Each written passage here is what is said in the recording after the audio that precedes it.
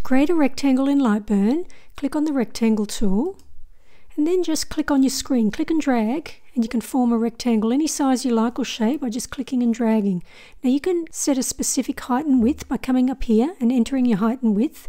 Just make sure you uncheck this if you want the height and width to be changed independently of each other. Now you can also create a perfect square. To do this, you just need to hold the shift key down while you draw. So I'm pressing the shift key and then I'll click and drag, and now I get a perfect square appear. Now if you hold your cursor over the rectangle tool, you'll notice it also gives you the option to use the Control or Command key to drag and create a square from the center. So if I hold down the Command key and I click and drag, you'll notice now it's drawing the square or the rectangle from the center. Now if you still want a perfect square while you're doing this, make sure you hold down the Shift key as well. So if I press the Shift key and hold the Command key, you notice there now it clicks into shape and it creates a perfect square.